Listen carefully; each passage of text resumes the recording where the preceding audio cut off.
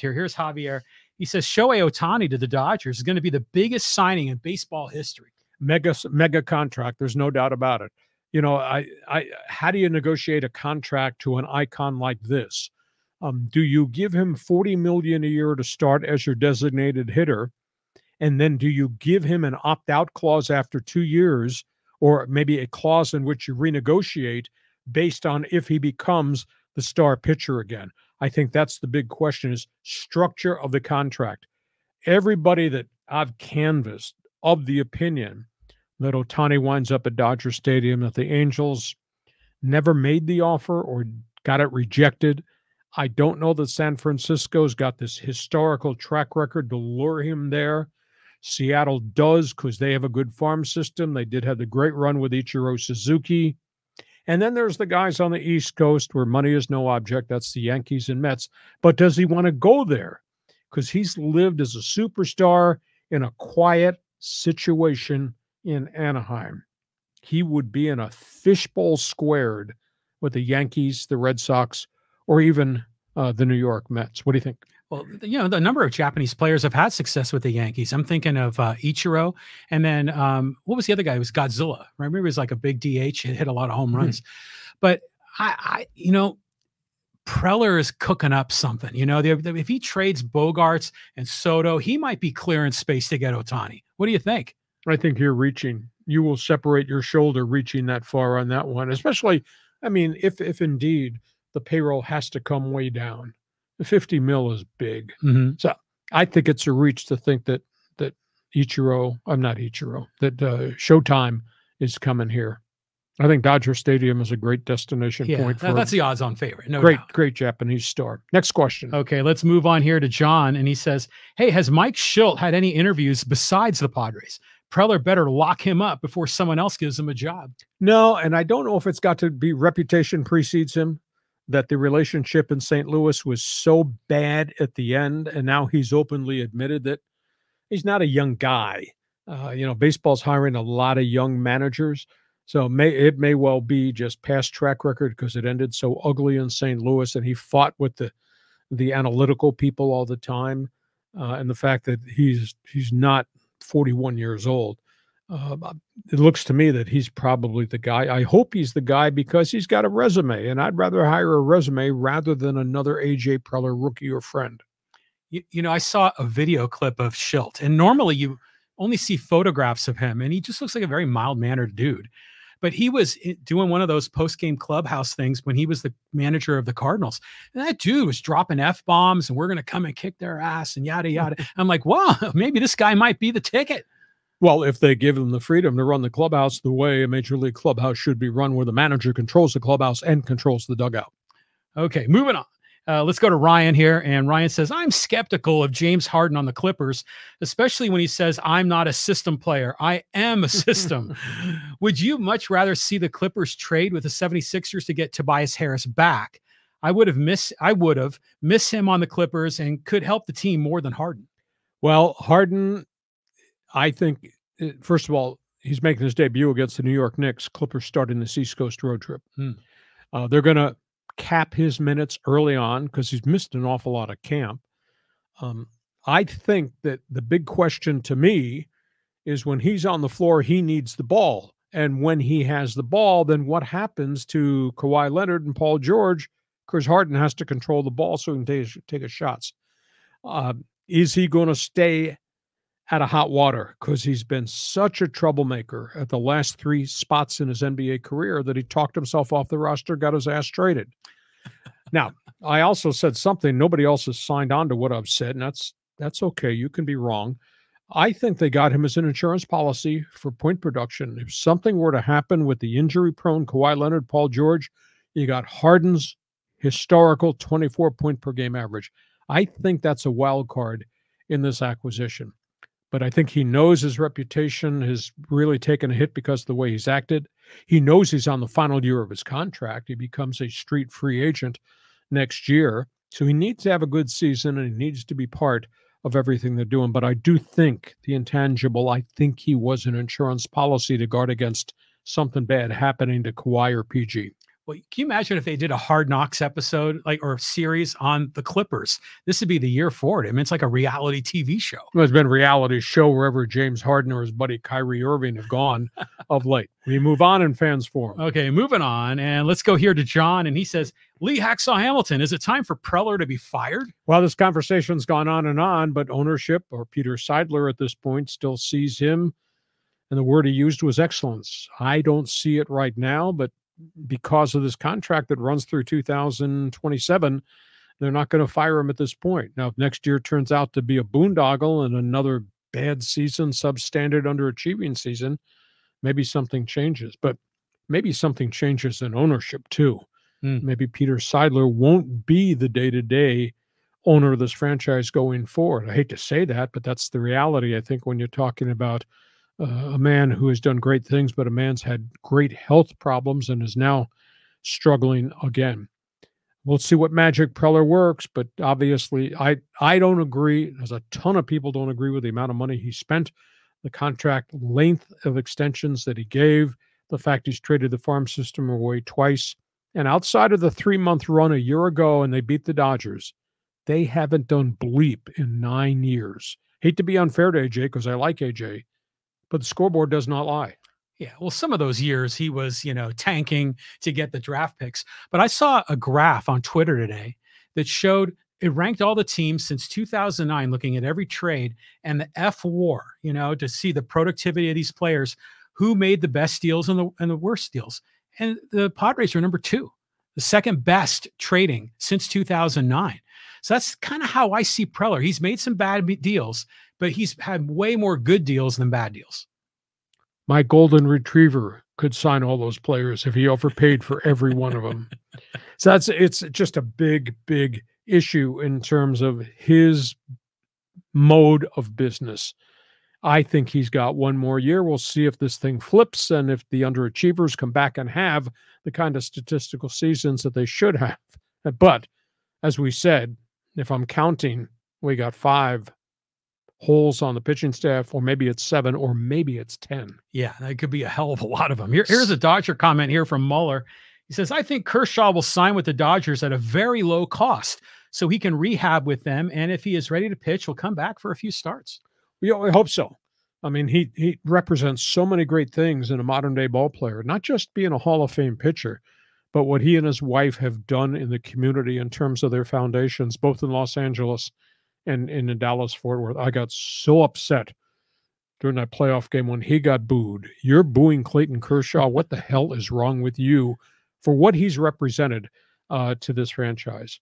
It may well be the Dodgers sign him to a contract that's based on does he get back on the mound in July? It's probably a $20 million contract, or maybe it's $10 million with incentives that could get to 20 if Clayton Kershaw becomes vintage Clayton Kershaw again. Or maybe they just have an agreement that he rehabs and he sits, and then they'll sign him to a back-end loaded deal once he's ready to pitch starting in July. It'd be fascinating to see how they handle this. Yeah, well, it's not just Kershaw, but all the pitchers on that staff all have intriguing storylines. So, yeah, I think we're going to have Padres and Dodgers fighting for free agent pitchers. You can count on that. Move on here. Moving on, let's go to Angel.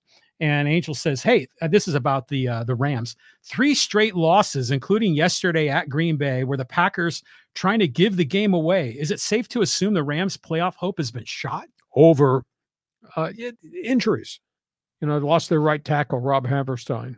Obviously, Matthew Stafford is out right now with the injury. Just not really competitive offensively. I don't think that Jordan Love is going to be a big-time star in Green Bay yet. But it's just a byproduct of this franchise in rebuild mode, has to be in rebuild mode. You look at the look on the face of Aaron Donald sitting on the bench in the 4th quarter of that game when they're getting blown out. What was it, 20-3 at one point? It's been a long season for a veteran player. It's making an enormous amount of money, but they are in just rebuild mode there. Yeah, I mean, and they didn't have their quarterback, for that game. So, yeah, the Rams are done. I think they kind of surprised us in the early part of the season. Stockpiled a lot of draft picks. I think they had 12 draft picks this past season, so those guys are all in there, and they're going to get, obviously, I think, a fairly high draft pick, with the exception of the decrepit Arizona Cardinals and the obviously collapsing New York Giants, Rams would probably maybe get the 3rd or 4th pick in the draft. Wow. Well, we'll see what happens. Let's move on. We got so much to cover here. Let's go to Steve talking about Ducks. He says, hey, the Ducks look great. Wow. Maybe Verbeek knows more than I thought. Well, they lost for so many years. They stockpiled so many high picks. And these kids, I mean, they've force-fed all these kids on the ice. I think they have 4 players that are 20 or younger on this roster right now. Nobody in the NHL has that many draft picks. Now, will it catch up to them? Maybe it will. There's no doubt that Leo Carlson's a really good player. He's got 3 goals in his first 2 weeks as an 18-year-old. And there's no doubt that this young defenseman, Yukov, is a tremendous offensive talent. They got to work on what he does at the other end of the ice. So far, so good, but it is a long season. I do recall a couple times in the last couple of years, Dallas Aikens, who I really liked as a coach, he had him in first place. And how did it work out by the time they got to the finish line of a 80-game schedule? Last place, and he got fired. So what you do early is great. Got to be able to continue to do it. Got to keep them on the ice, but they got an awful lot of kids. Conversely, it's been tough down here because we expected a bunch of those kids to be with the Gulls. And it's been very, very tough. Gulls won their first 2 games on the road in Ontario. I was really surprised and pleased. They have not won since. They have 6 losses in a row. And they're finding it really hard to score goals. And it's not like the Ducks have taken any other forwards up. This is their roster. So it's a growing period, I think, for the Gulls going forward. But it's been fascinating to see what the Ducks are doing. So give the Ducks a watch. Okay, well, we got an Aztec comment here, and this is from Robert. He says, since Aztecs men's basketball season is here, do you think the fans and the students will completely shut out Aztec football? Has not happened already? Yeah. Did your homecoming, 14,343. It's terrible. It's sad. You know, and this is coming from somebody who broadcast Aztec football in the Marshall Falk era. That was the era. They were drawing 48 to 51,000 on Saturday nights, notably for the shootout games with Brigham Young. So it's a big, big issue. And the amount of revenue they've lost because they can't sell these tickets, and now they've discounted the tickets for a 2nd year in a row. The whole business plan is just blown up in their face. I hold the athletic department responsible. You're the one that priced this thing. Now, Brady Hoke is held responsible for what's happened on the football field. And then as the intangible of the NIL, they just can't compete. With apologies, San Diego State has become Wyoming and Colorado State, struggling on the field, and they don't have the money to make it work. They need somebody to pick up the Aztec flag, somebody from corporate San Diego, whether he's an Aztec alum or wants to do something for the university on behalf of football, to become a fundraiser to create money for the NIL so they can go compete with players. They couldn't get anybody in the transfer portal. You know, basketball suffered the same thing. Basketball's got a decent NIL package, but it's been hard on the Aztec basketball to go get immediate stars coming in the front door because they can't compete with what North Carolina and all these other big basketball schools are doing. San Diego State football is face down on the pavement because they just don't have the resources. Somebody in San Diego corporate, maybe it's Joseph Tsai, there's got to be a godfather that will step forward and say, I believe in the program. Because historically, in recent decades, good coaches, a lot of really good kids. It's a fine academic institution. Yeah. They've done a great job upgrading facilities. They need a godfather to come in to help them on the business side to see if they can make something happen, which would flip this program back into exciting the community. Because right now, no excitement at all. Well, they've fallen so fast, you know. Just a few years ago, they were in the bowls every year. But, you know, the women's soccer team, the Wave, they sold out Snapdragon. So it can be done if they have a good product on the field. Concur with you wholeheartedly. Let's get some social media. Oh, yeah, you think? Yeah, you think? You think Raider Nation standing in line? Yeah, let's get some Raider Nation comments. There's some good ones in here.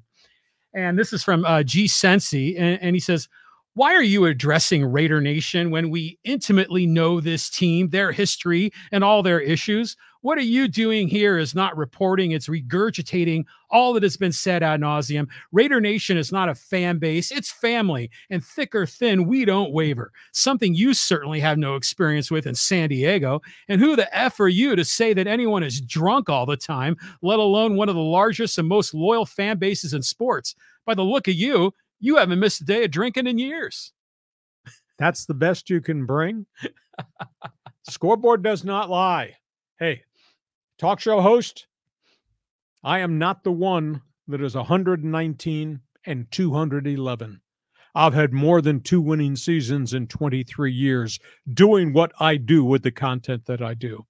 I'm just curious, Raider Nation, aside from putting your face paint on and your costume and getting drunk, how come you don't hold Mark Davis and even back farther, the Al Davis regime, accountable for what they've given you over the last 23 years? What am I missing in that conversation?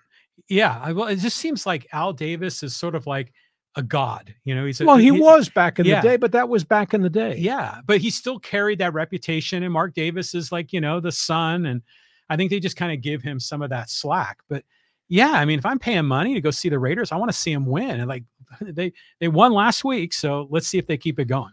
Got one more Raider Nation comment. Go ahead, because they were just piling on in Instagram. This is from I'm cool with it. LOL. I'm a big fan of your content, but this is the worst take I've ever heard from you, sir. With all respect, not all the Raider fans are the same. You can say whatever you want about Mark Davis, but at least he had cojones to let go of Josh McDaniels, while your team, the Chargers, can't let go of their head coach Staley because, of course, he don't got money like that. Shaking my head. I'm really disappointed in you, sir. You can be disappointed, but thanks for watching and participating. So Mark Davis has got cojones to keep making stupid moves. You understand how many mistakes he's made since 2011, 2013? I mean, it is absolutely stunning. And you're signing the memo that all is okay. Hey, if you got that kind of money to burn to go support a team that's almost 100 games under 500 with Mark and Al, that's okay. But you got money to burn, send it to me, because John and I, we'll be glad to go drink beer on your tab. Funny story. We'll wrap it up with this. As a talk show host on 690 and 1090, and then being the longtime popular voice of the Chargers, I got into it with Raider fans all the time. My favorite phrase was Raider Nation out of jail on bail, call now, or Raider Nation in a stolen car with a stolen car phone, your line is open. Here's the best one. So we're up in LA. This was the year the Chargers made the run to go to the Super Bowl. And that was in the old LA Coliseum, big press box, but it was right above the seats. So we're doing a game at halftime. Chargers are blowing the Raiders out. I think Jeff Hostetler had thrown 3 interceptions in the first half. We were up like 21-0. The fans were drunk and they were booing. So we're getting towards halftime. We get to the 2-minute break. And so we go to commercial on the network, and I'm looking down, and there's this Raider fan stumbling up the stairwell towards us. And I assumed he was coming right towards us. And I'm sure he's going to say something to me because I'm the talk show host that says something to them every day at 4 o'clock for the best 15 minutes in radio. So I turned to my broadcast partner, Jim Laslovic, and I said, "What is that smell?"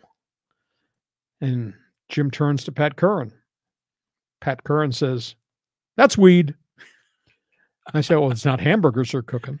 So anyways, Raider fan gets to the top step seats, looks right into the radio booth, opens his jacket, pulls out a bunch of marijuana joints. Right on. Offered it to us. You guys, where? You light up here. Halftime. You got time. Yeah. Absolutely amazing. Other thing, we go to the stadium really early to set up for the broadcast because we did the 9-hour game day show. So it's like 10 a.m. And we park in the media parking lot, and we have a long walk to get to the Coliseum. There's Raider fans partying by the entry tunnel. Mm-hmm. Raider fans come running up. He knew who I was. "Hacksaw, listen to your show." So he had a fifth of Jack Daniels. He had shot glasses. He said, "Hey, Laz and Pat, like you guys too. You want to have a couple shots?" I said, 10 a.m. in the morning? Nah, I think I'll pass. But thank you. Thanks for listening.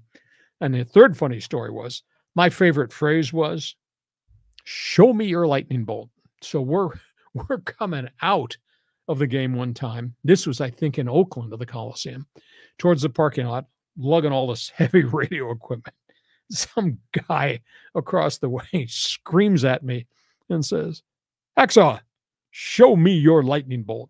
And I felt like saying, "Hey, Raider Nation, show me your rap sheet." But I elected not to do that because I didn't want to get shot in the parking lot of the Oakland Coliseum. So. Well, you know, those Raider fans, they know how to party, man. I mean, they're bringing the ganja, they're bringing the whiskey, they're friendly to the Charger broadcast team. So I like that. That's a good story. It was a good exchange of verbal gunfire. Hey, listen, we hope you have enjoyed our bonus Monday podcast.